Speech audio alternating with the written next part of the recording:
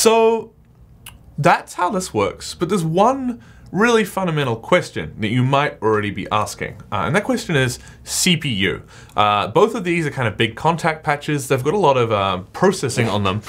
What's my CPU load going to be like? With the 2 patches, not such a problem, right? But what happens when I'm up to 10, 15, 20 patches? So what we're going to do is set it up so that when we're not using a sound, it automatically gets switched off. So what I'm going to do is right click on this. This is the Rhodes piano rack here, and map it to selector as well. I'm going to do the same thing for the grand piano. Then I'm going to go into our mapping control and open up this menu here. You can see we have the device on ranges. With the Rhodes, we're going to say device is on at 0. And that means only when the selector is at 0, which is when we're at the position on the chain selector that routes MIDI to this instrument, are we going to get the effect or the instrument rack turned on. This one is going to be at 1. If we did another one, it would be 2, etc. What this means is if we hit this Rhodes, it actually turns the piano off in Ableton, saving the CPU so it's not running anything. And then if we hit the piano, it turns the Rhodes off. So that way you can have a lot of different instruments loaded up, and as you step through your set using your scene selection, it will actually toggle on and off the different racks inside Ableton, including any effects, anything that's contained within that rack. And this allows you to have much more complicated racks in play for each song without having to worry about the cumulative CPU load adding up so much that your computer starts to glitch out. Now, there's one last little thing that I often do. I use a larger MIDI keyboard than this, so it has more keys on it. And often, in one song, I will have maybe, say, 2 different parts that I play. Now, I could, have stepped through the song in scenes, but sometimes I'm playing continuously. I don't even have time to switch scenes on the push. It's not realistic. So something I often do is splitting the keyboard into 2 halves. And so I just know that the top half plays one sound and the bottom half plays the other sound.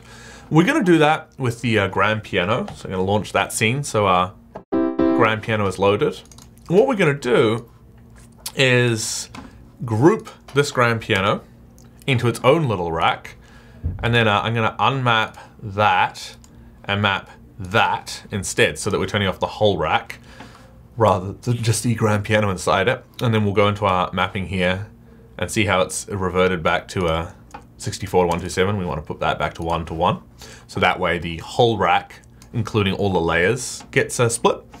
And what we're going to do is put the grand piano in the kind of lower half, and then let's just pick pretty much any sound. It doesn't really matter. So let's say a neon piano. That sounds like fun. And what we're going to do is go into the key selector, and this actually lets us control which keys get routed to which sound.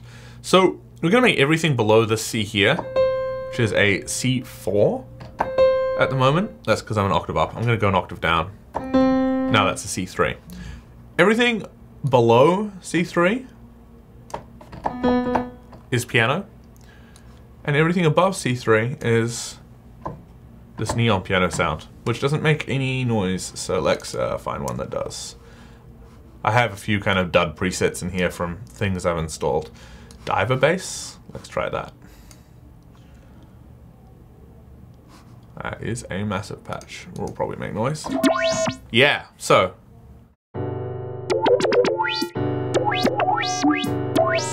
So this is a super common technique for playing, say, lead with the right hand and bass with the left hand, but also just, in the chorus we play up here, and the verse we play down here. So that's kind of the core mechanics of how I've done this setup for keys. You can apply exactly the same principle to any other MIDI instrument, like a guitar. A guitar is not a MIDI instrument, like a pad controller. You can also do this for live processing of things like vocals, or in my case, I'm using a lot of guitar running through Guitar Rig to produce very ambient guitar sounds. So the principle is very much the same. We take an audio track, we call it guitar. We would set the monitor in. I don't have any audio inputs plugged in right now, but just imagine you've got your guitar connected there.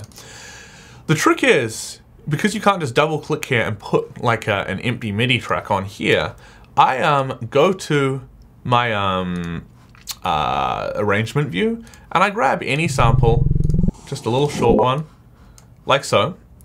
What I'm trying to do is make a little clip of nothing. Unfortunately, you can't consolidate nothing in Ableton, it complains. So what you gotta do is consolidate this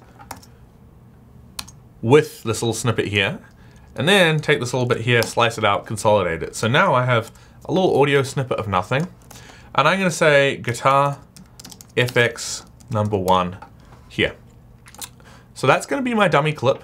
The monitoring is, well, we're not gonna plug, we'll take it in from the Steinberg, which shouldn't actually give me any audio. There we go. So you can see once we've got the monitoring in set up, the clip grays out. So that indicates that it's never gonna play, but it can still be launched. So we're gonna set it to gate again, and quantization none again. And in this case, we're just gonna pull up Guitar Rig, native instruments, Guitar Rig, and we'll just grab a preset in Guitar Rig. I don't really care. Just take 80 solo. So now we have Guitar Rig 80 solo, and we're gonna go through the same process. We're gonna put it in a rack. We're gonna use the chain selector. We're gonna add another instance of Guitar Rig, and this one is gonna be all and none. That doesn't do anything. Let's try that. And so now we have these 2 different presets. I'll call this song that number 1 for song number 1, and we'll call this for song number 2. And we're gonna do the same thing. Map the macro 1 there, shift number 2 here, map the on-off controls of both of them so that we're not running multiple instances of Guitar Rig at the same time. Go in here, make sure the first one is 0, 0, the second one is 1, 1. So now we have a chain selector that toggles our Guitar Rigs on and off. And then, again, the same process. This one here on the envelopes mode is a 0. And then this one here will be set to 1. As you can see now, depending on which clip we launch, it'll change the Guitar Rig preset and turn any ones we're not using off. So now, on our push,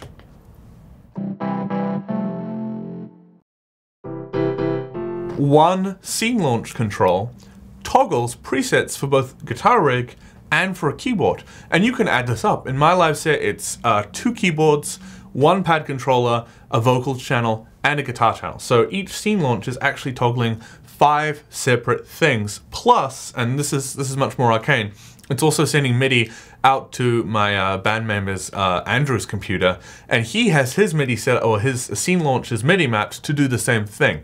So my computer is controlling 5 kind of sets of instruments in my computer, and then 2 sets of instruments in his computer. So all of that with 1 button press, and it's really easy to rearrange. As long as you've labeled these clips in kind of a logical way, you can just move them around anywhere. Once you've built this, it's kind of there to stay. So this is one of my favorite kind of live performance techniques, and I think it really, really streamlines how you can perform with Ableton on stage. I hope this is useful. I'm Will Marshall, and thanks for watching our Pyramind channel. If you would like to see more videos like this, please subscribe, and thank you. If you're a music producer, subscribe to our channel and stay up to date on the latest Pyramind tutorial videos, track breakdowns, elite sessions, and more. Visit us at pyramind.com.